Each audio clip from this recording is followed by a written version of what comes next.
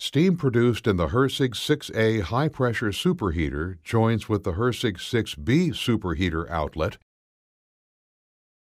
and is piped to the steam turbine generator.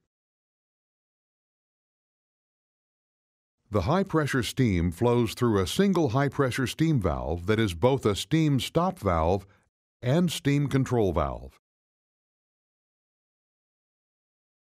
After passing through the single main steam stop and control valve, the high-pressure steam enters the high-pressure section of the steam turbine.